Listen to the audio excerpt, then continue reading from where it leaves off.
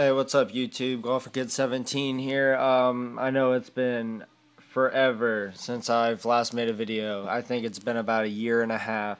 I'm gonna try to start getting into it. It's gonna be a lot easier now. I'm actually recording this video off my new iPhone 4 that I just got today. Or I got it a few days ago. I ordered it online, broken, and then I spent $10 on parts and tools, and I ended up fixing it up myself. So I got it up and running for under 45 bucks. Alright, so you may have seen one of my last videos of how to restart an iPod Touch if it freezes, or an iPod Nano. Well, these are for the iPhone. This is the iPhone 3GS right here. This one's on AT&T, but again, it doesn't really matter what service you have. And iPad is the Wi-Fi only, but it works the same on either device. So basically what you have to do, I'm going to go ahead and disconnect this so I don't accidentally put it in DSU mode. It's basically the same thing as the iPod Touch video that I have up. If you've never seen that, you can go look for it. Just press the top power standby button and then the home button. And I guess I didn't hit it good that time, so I'm just going to take this case off real quick. And it would be easier to do that way. Alright, so just hold the power and the home button.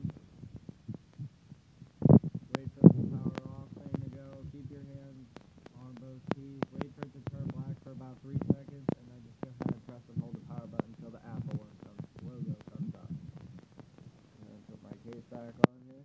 By the way, this is a really nice case. It's made by Belkin.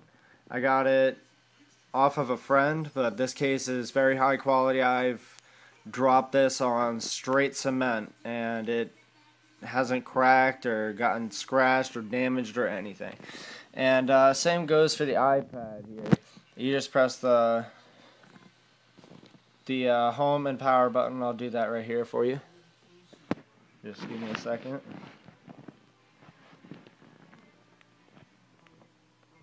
So just press the home and the power button.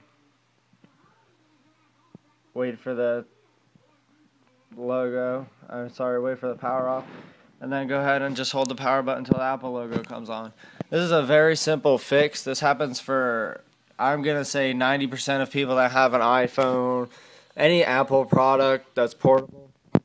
They have a pretty big problem with this. So,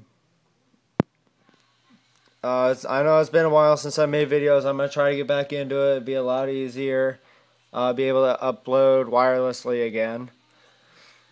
So if you guys have any video suggestions or anything you want me to review about, just go ahead and send me a message or leave a comment in the comment section. I'm just going to keep this video going for a few more seconds here. It might take a minute for these to boot up because, again, it's rebooting the entire device rather than just actually turning it off and then turning it back on.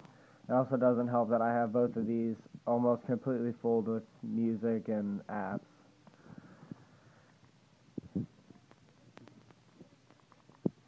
I'm happy to say I've gotten some subscribers when I haven't even been making videos, but again, I've lost some because I haven't, hoping to get those back up there. Every subscriber is very valuable to me, I guess you could say. So just go ahead, please rate, comment, subscribe, tell me what you want me to do. And I guess this is going to take, we're going on almost 4.5 minutes now, so I'm just going to go ahead and end this. After it pops up on the normal screen, it's just going to ask you to type in your code if you have one, or slide to unlock. So just leave your comments what you want me to do, and I'll see you later, YouTube.